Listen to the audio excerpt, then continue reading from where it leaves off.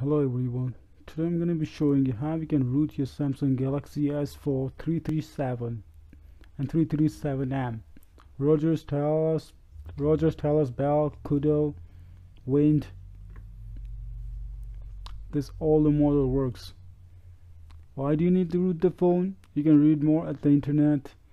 You can just type into Google why do you need to root the phone. It does voids the warranty. So make sure if your phone is under warranty, do not root your phone. It will void the warranty. So press down the volume down key, power button, and the home button at the same time, and then power up key and downloading mode. Now I'm going to connect your phone to PC. Download Odin.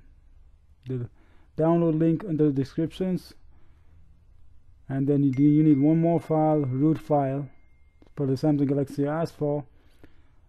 The download link is also under the description for the root file. PDA, under PDA select the root file, start. Once this process is complete, it will reboot the phone. Do not close the Odin yet. You should see there when it says reset, you should see there the message is like a passed.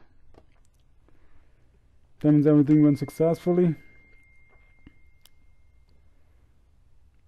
Make sure you do not flash the wrong file. If you flash the wrong file, your phone can go under the hard reset, the hard brick. That means it will not come back.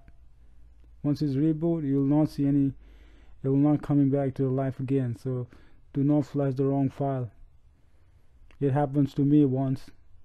So that's why I'm telling you guys, don't flash the wrong files.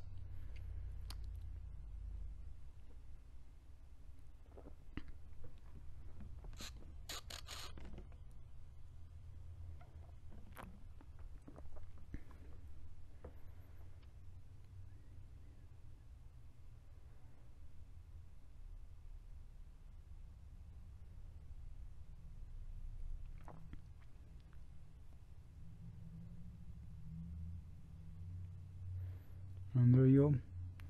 You should see the icon